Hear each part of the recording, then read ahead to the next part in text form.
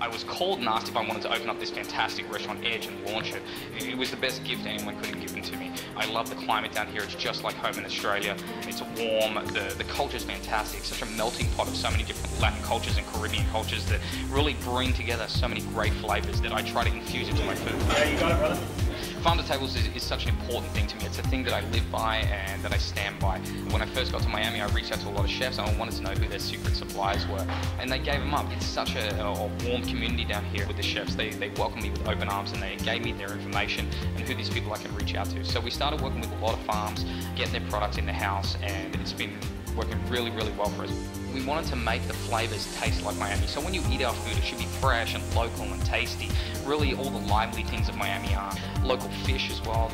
We're surrounded by water, so there's so many different types of fish and seafood out there that we can pull from and feature on our menu. It's always funny when someone asks me what my specialty is. You know, I'm not an Italian chef, I'm not a Greek or a Japanese chef, and they're not my specialties. I wouldn't even call myself an Australian chef.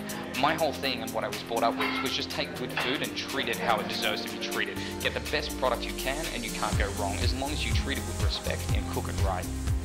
The thing I love the most about Miami is the weather. The weather here is just sensational. So we built this awesome patio with fire pits. Lunch is a great opportunity to come out here and sit on our patio and just enjoy a light salad or a great sandwich, beautiful entrees, and enjoy some of that sunlight. And then there's dinner.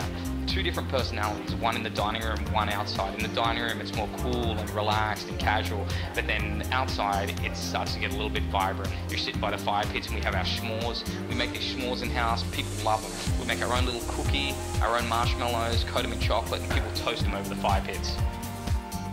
I'm really proud of our brunch. We've done a lot of work on it and really taken it a long way. I wanted to take that farm-to-table culture and inject it into our brunch. So that's what we do. We source local product, awesome steaks, awesome fish and seafood, a beautiful ice bar with stone crab claws and only the best East Coast oysters we can get. We want to give people the best experience they can. No stuffy hotel buffets. We want to have fun.